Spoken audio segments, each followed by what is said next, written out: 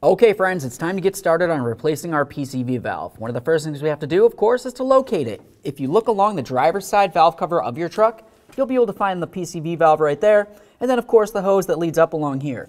Ours is broken, so I'll show you how to get it out of here. One of the first things we're going to do is pop off this clip right here. That's just holding this line to the other. Pop that off and out of the way. Now we can come down to the valve cover where the PCV valve is. I'm just going to use a rag, clean around the general area just to help keep the dirt and debris away from falling into the engine. After that, go ahead and grab onto it, give it a nice little wiggle, and draw it out of the valve cover. The next thing you'd want to do is come over to this side, lift this up and off of here, and then remove it from the truck. Like I said, ours is broken, so I'm just going to cut off the existing piece on there, and then we'll get ready for our install.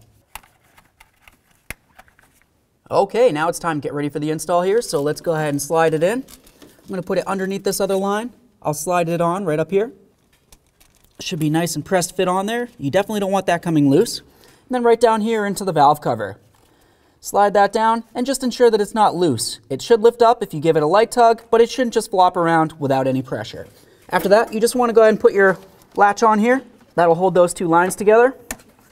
Okay, so now all you have to do is go ahead and start up the truck, make sure you don't have any check engine light, and then take it for a road test.